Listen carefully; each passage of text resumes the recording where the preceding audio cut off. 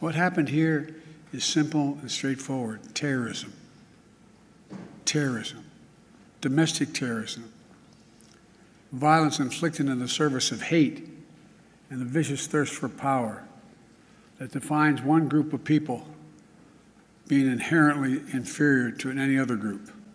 A hate that through the media and politics, the internet, has radicalized, angry, alienated, lost, and isolated individuals into falsely believing that they will be replaced, that's the word, replaced, by the other, by people who don't look like them, and who are, therefore, in a perverse ideology that they possess and being fed lesser beings.